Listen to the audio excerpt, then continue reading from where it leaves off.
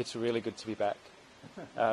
Today we're celebrating. We don't get many celebrations in this kind of work.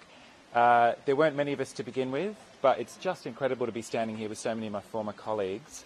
You will see that this is one of those rare issues that unites people across the political spectrum. You can tell that just from the people assembled here this morning. I want to pay credit to the parliamentary friends of Julian Assange for bringing him home. They brought him home. Also, because they're here, to the incredible, sharp legal representation that Julian has had through this long campaign. And I do want to acknowledge the Albanese government. It's an example of a government leading from the front. The diplomatic work, some of it behind the scenes, some of it in public, the fact that we were able to unite people from across the political spectrum, it's a real credit. It is also about some of the work that goes on that's maybe a little bit less visible from in here, people who are organising rallies and banner drops in 2011, people who signed petitions. You know, it was a global grassroots movement that gave us the momentum, that gave that impetus to the diplomatic work that's got us over the line once and for all.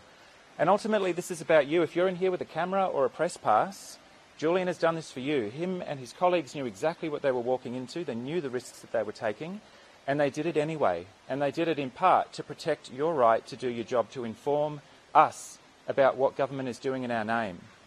So we're celebrating. For me, that celebration is tempered by the fact that the United States government, our supposed ally, was willing to torture an Australian citizen and one of your colleagues for 14 years, and that it took a global movement to get him out.